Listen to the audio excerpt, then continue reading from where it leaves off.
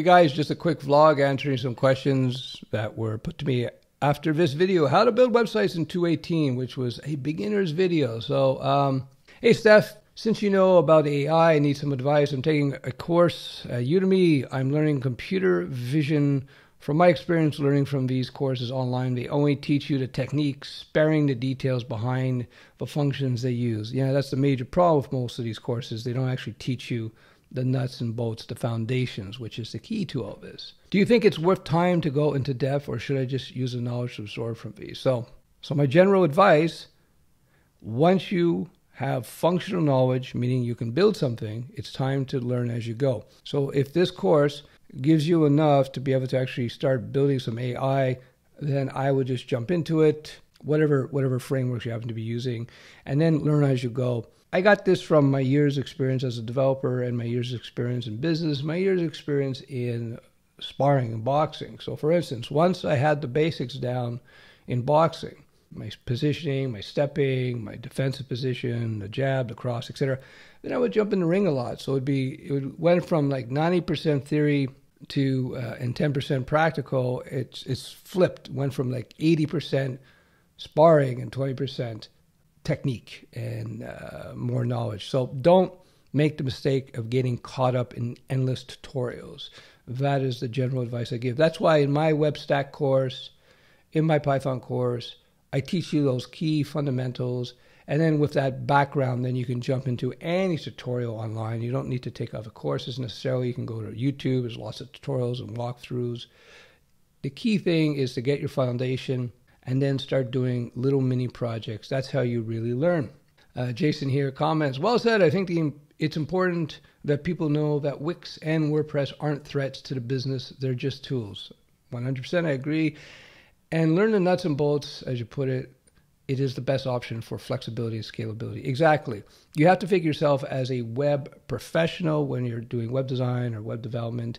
And you just have to look at those web builders, Wix, WordPress, etc., as options that you could use, tools that you can use to deliver whatever it is your client needs. And the same thing if you are a small business owner. If you're first starting out and you just need a brochure page, then a Wix or a WordPress would be a very good solution.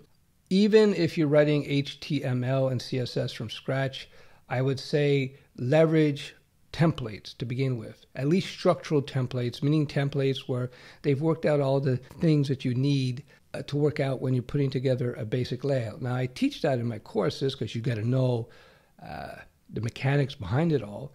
But what you should do in production is go with a template. Boom, I want a 3-column. There's plenty of 3-column templates out there you can grab. Boom, and it just gets you going real quickly.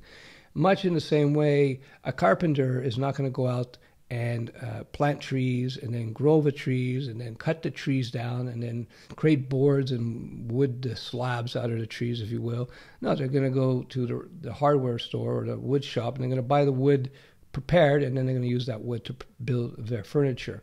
Much in the same way, if you're doing web design and you don't build from scratch anymore because all the layouts have been worked out, it's all there for you. Now, if you're thinking that's cheating, it's not cheating, because if you're using Windows to build a website, you're using other people's code there. If you're using Mac OS to build a website, you're using other people's code there. You're constantly using other people's code. So as technologies evolve, as they become better, they provide these tools, these templates for you to build off of. So yeah, definitely. I expected the video to be about front-end, back-end frameworks, library stuff. Well, still very nice and look I like. Yeah, I'm going to do a video that's going to get into more of these topics here, topics that people who are in web design already understand the stuff. I'll look at what's out there in terms of frameworks and so on and libraries and what I think is relevant for today. Answer this question. So if I understand it correctly, is it possible to integrate WordPress into some parts of my website and have some parts be entirely written in my own code? Yes, of course. You just install WordPress.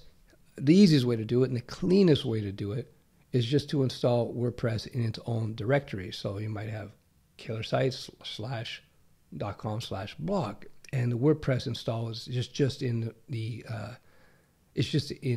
blog directory. That's viable as well.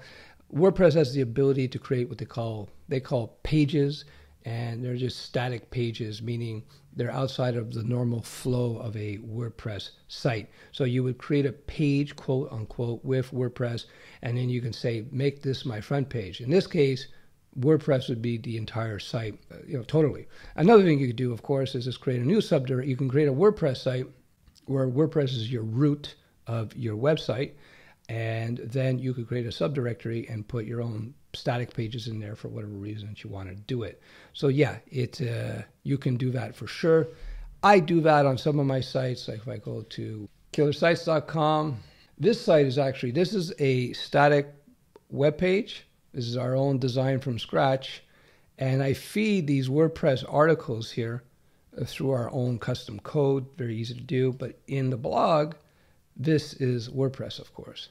Now it looks exactly the same because we just wrote the code that way. We did that for here. We did it that way. Now this is the site for my book, Web Design Start Here.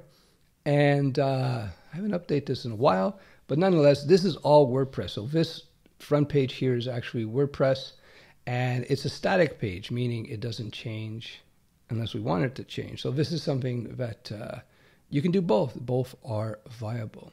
I hope that helps. And depending on the response to this video, I may answer more questions from YouTube in a vlog style like this. Ciao.